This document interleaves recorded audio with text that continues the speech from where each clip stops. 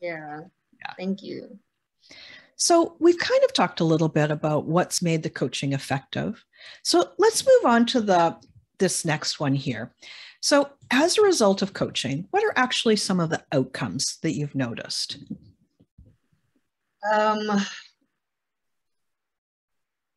I've gained followers.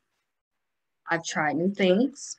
I don't like being on camera, but I did a whole series being on camera and it got great outcome, a lot of interaction. Had some people tell me how helpful it was. And I'm actually looking forward to doing the next series.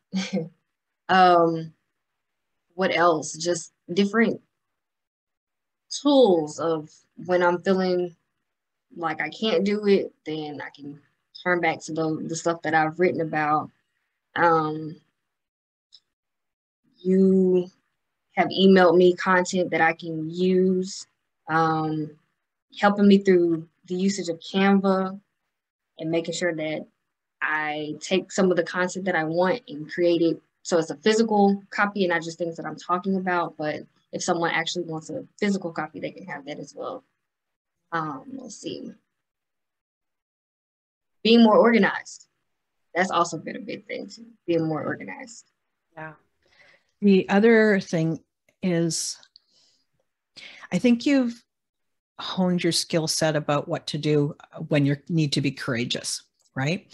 So that's like, it's kind of intangible in a way, but if you can get to that point where you're courageous and then you take the next step, it's like that's where your power is. And you've practiced that over and over and over.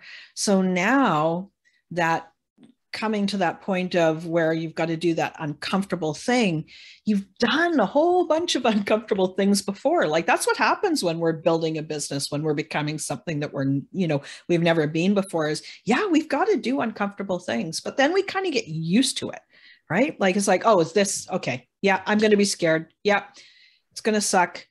Yeah, but when it's done, it'll be good, right? Like, so just that Exactly. learning that piece is big, and you can apply it anywhere.